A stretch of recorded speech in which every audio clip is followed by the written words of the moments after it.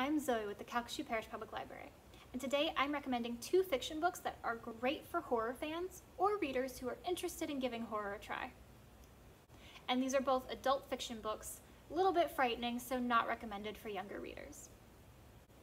The first book I want to share with you today is called The Luminous Dead. This is a sci-fi psychological horror, and it's one of my favorite books from 2019. The main character's name is Jair Price, and Jair desperately wants to leave her planet. But the fastest way to make money is to work as a caver, diving deep into the earth to look for mineral deposits. Just one cave run would pay enough to get off-world forever, if she survives.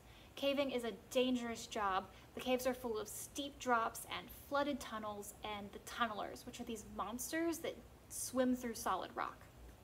And the only way to survive is to go in alone. But Jair's really desperate, so she fakes her credentials and she gets hired as a caver. She's deposited in the cave, and her only company is her handler's voice and her earpiece. The handler's name is M, and she's safely watching Jair's vital signs from miles away. But as she gets deeper into the cave, Jair realizes this may not be a routine cave expedition. And M may not be telling her the whole truth. If you like slow build horror, this is the book for you. It's well written and nearly impossible to put down.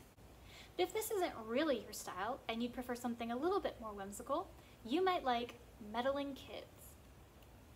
You can probably tell that Meddling Kids bases its formula off of Scooby-Doo. 4 kids and a dog spend every summer in the sleepy town of Blighton Hills, solving crimes and unmasking villains. But in the summer of 1977, the Sleepy Lake Monster case didn't wrap up quite as neatly as usual. They caught the bad guy, but they can't get that night out of their heads. Now it's 1990, and the kids are all grown up, but they're still haunted by that last case.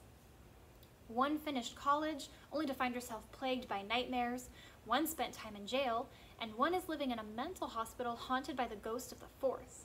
Each of them can trace their problems back to that night. So 3 kids, a ghost, and a dog jump into a van and head back to Blighton Hills to finally solve the mystery. This book may rely on Scooby-Doo nostalgia to hook its readers, but it quickly diverges from its source material. It perfectly toes the line between horror and comedy as your childhood cartoon characters struggle with psychological scars and real monsters. It's also a good middle ground for readers who have never tried horror before. I loved these books, and I hope you will too.